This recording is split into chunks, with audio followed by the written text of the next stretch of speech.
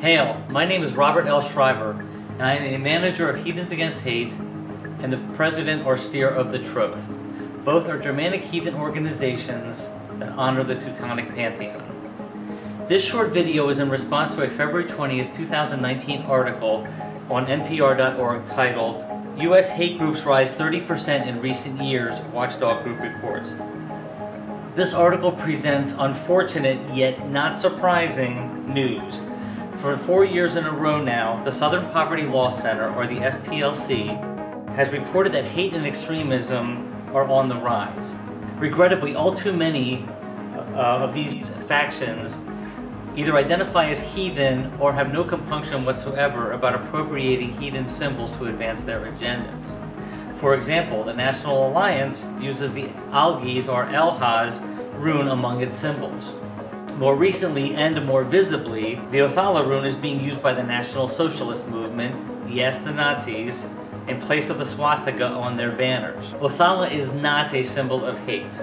It is part of an ancient Germanic runic alphabet and deals with ancestral land and wealth that is not easily portable, among other things.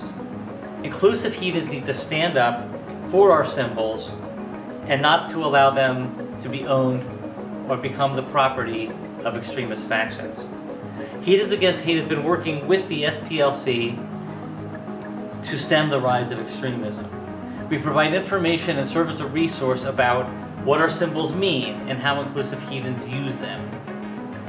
We welcome continued opportunities to engage with the SPLC, the Parliament of the World's Religions, the Anti-Defamation League, and other like-minded organizations in order to create a better understanding of what heathenry is and what it is not.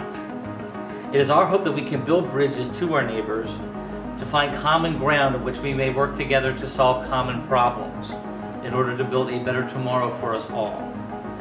We encourage inclusive heathens to use and to wear the Othala rune with pride and with purpose, and to educate the wider public on what our symbols mean.